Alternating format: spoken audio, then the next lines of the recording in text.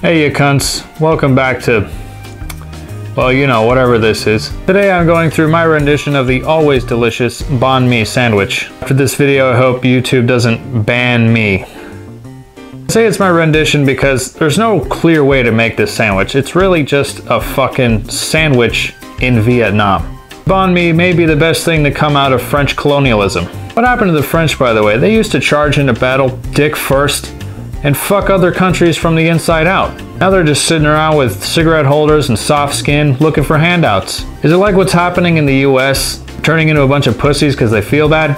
Get to the fucking cooking, dipshit. Here we have the finest, freshest ingredients that plastic can wrap. Grabbed myself a pork tenderloin. Figured that'd be good. Cheap baguettes, cilantro, fucking matchstick carrots to light this shit up. And you middle-aged ladies know what this is all about. When your husband ain't home on a Thursday night, have yourself a party with one of these babies. Of course I have some other spices and sauces to throw in there. I'll show you later. This may be sacrilege to some of you porky cunts out there, but I am going to chop up this pork tenderloin and throw it into my pan because I'm a nuanced cunt. Good punk band name, Nuanced Cunt.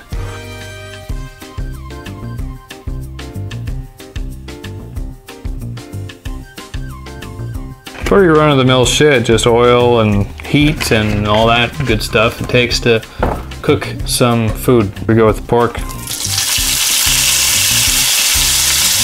As usual, I'm kind of winging it, so we'll see how it goes. Okay, we're getting that grayish color. It's not pretty, but probably be pretty good. Like I've done in other videos, I'm gonna take this and let it cook all the way through, let the juices come out of it, and then let it coat the outside. That's where I'll be putting my sauces and seasonings and shit. So the fat's coming out. I'm taking the opportunity to grab some salt, some pepper, African American pepper, and I want to turn up the heat on this shit, so I'm gonna add a little bit of cayenne. Not too much, but I mean, I kind of like it when I'm eating a banh mi and I'm almost at the verge of absolute agony, but it's so delicious I keep going. Okay, so this part's very important, so keep an eye on this. You want to pay attention. Okay, see how that fat is kind of dissipating and coating it a little bit? So I'm taking some of this.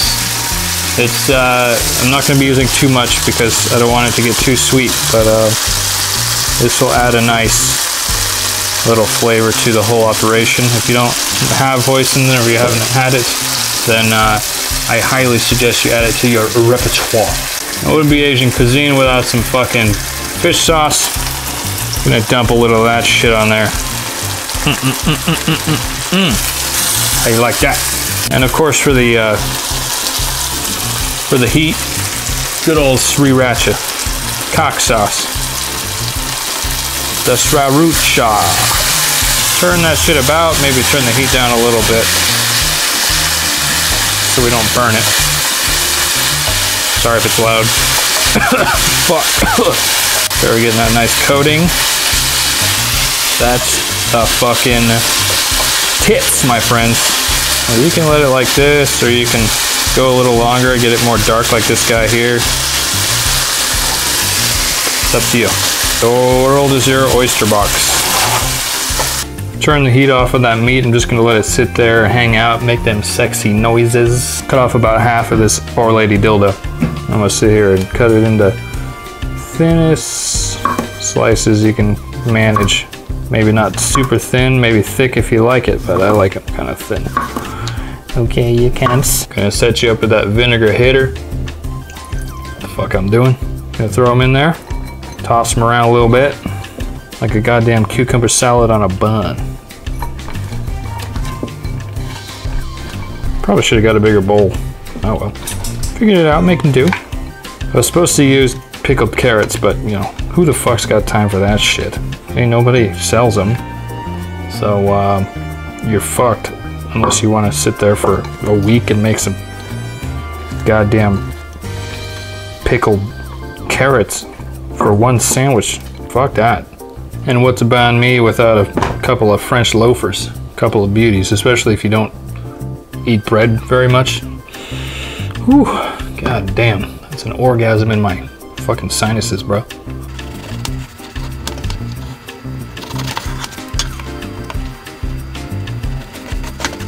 Now I got these bad boys all set up. Show you a special trick. Grab yourself some salted butter. Okay. No, we're not gonna toast these buns. We're gonna leave them nice and soft so your bitch ass can chew through them. What we're gonna do with these is, boop, put them in the microwave for a little bit, okay? I'm just softening these little guys. I'm not fucking melting them all the way. Now what I'm gonna do is get that fucking beauty. That mayo, bro. Dab that shit in there. You might work on your ratio, we'll see. But we're just gonna cream them together. Like a special fucking dairy products party, bro. It's like an orgy of flavor. Look at that art. You got a little bit before you're gonna eat, you can put these in, put this shit in the fridge and yeah.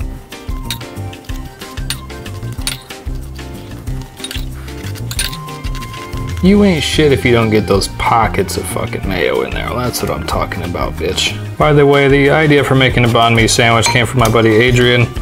Go follow him on Instagram if you like a mountain adventurer who looks like a terrorist. The rest is pretty straightforward unless you're a real dumb cunt, which I know some of you are. Just gonna take it, load them up with this fucking pork, you porky bitch.